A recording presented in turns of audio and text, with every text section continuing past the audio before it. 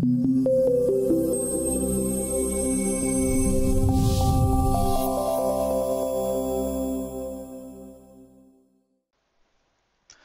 I'm Nis Tilson. In this video I'd like to show you how to work with plinths in Polyboard.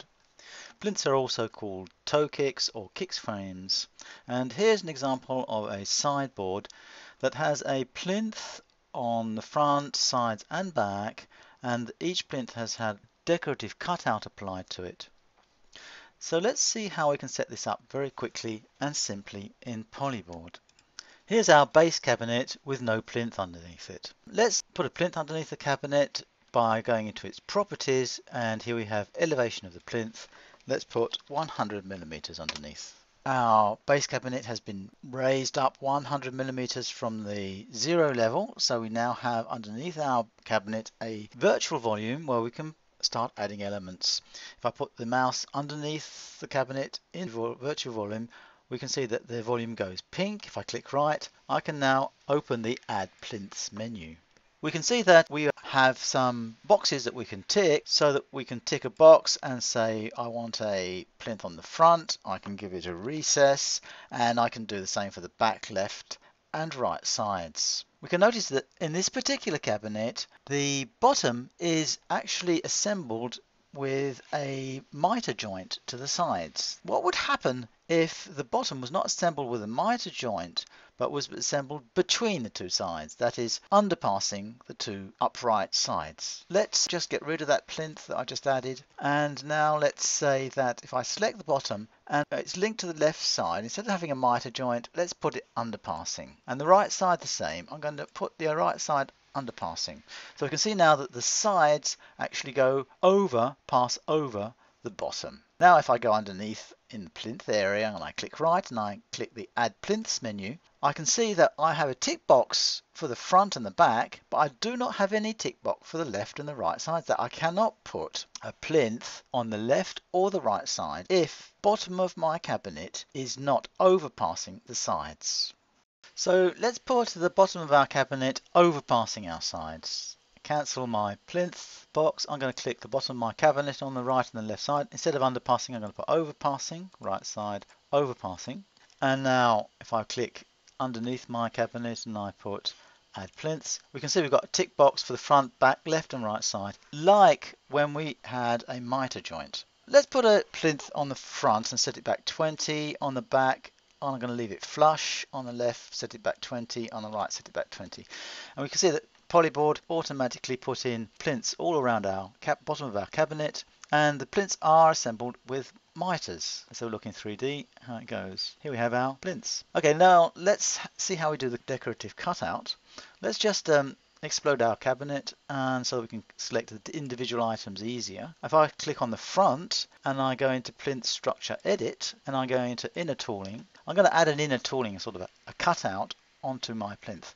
I'm going to choose an ellipse. I'm going to say the horizontal axis is 1100 millimeters long, vertical axis 185 millimeters high, and I'm going to say that panel reference is going to be the bottom midpoint of my panel, and I want the Y position at 0, and that will give me my cutout. So you see the cutout is actually half of my ellipse here. So if I click OK, I've actually cut that out.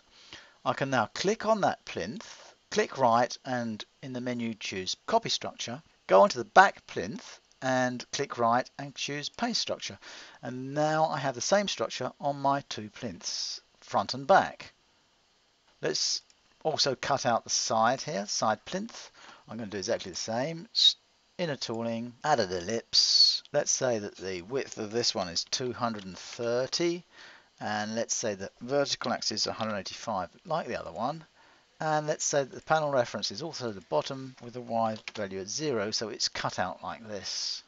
I click OK, and let's copy that, the same thing, copy this structure onto the other side, paste the structure, and here we have our cabinet set up with its plinths.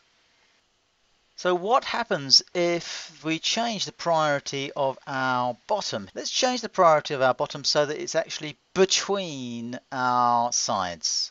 That is underpassing the left side. Instead of being overpassing, let's put it underpassing. And the right side too, let's put it underpassing. You can see what Polyboard's done, in fact, is that it's eliminated the plinths as soon as we've changed the priority of the bottom. So how do we get now a plinth or a panel on the end of our cabinet if we wanted absolutely our bottom to be between our sides? Well, the idea is we go in the volume, click right, and instead of adding add a plinth, because if I choose add a plinth there, it's not possible to put left and right plinth. Instead of choosing add a plinth, I add an upright. And I put one upright and I choose a distance from the left and I put in the value 0.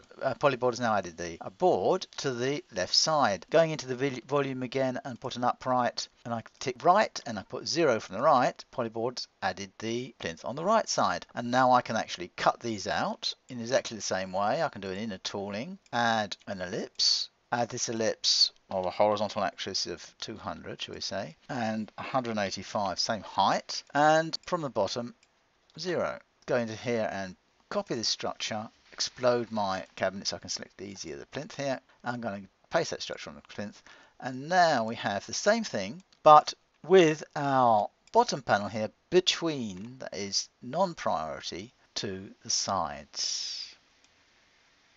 It's important to note is that the front plinth to the side plinths are now butt jointed. They are not mitre jointed. You cannot mitre joint them now.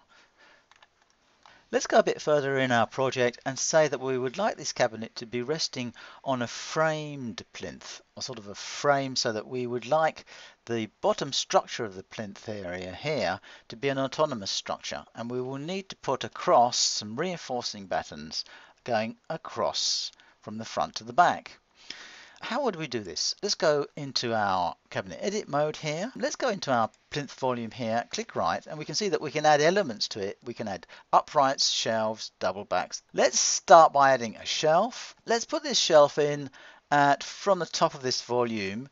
Put this shelf in at, say, 30 millimeters from the top, and let's make this shelf now a nil panel. So we don't have a real shelf, it's just a virtual shelf which creates a separate volume inside the plinth volume. Let's go into this separate volume now. If I go into this separate volume, go into here, and let's go and let's click in this separate volume, this plinth volume here, and I click right, and now let's add some uprights, and let's add, say, 2 uprights.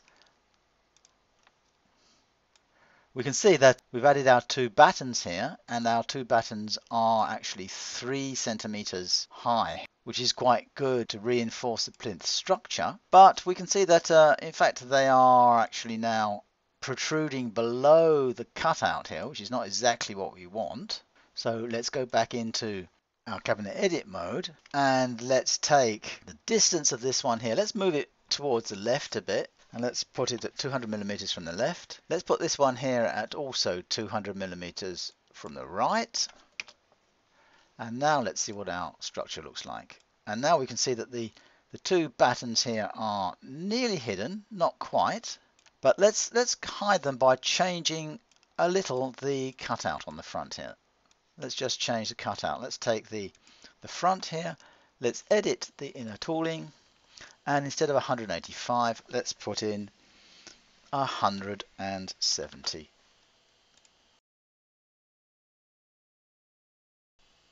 And now we can see that the battens are completely hidden by the front plinth.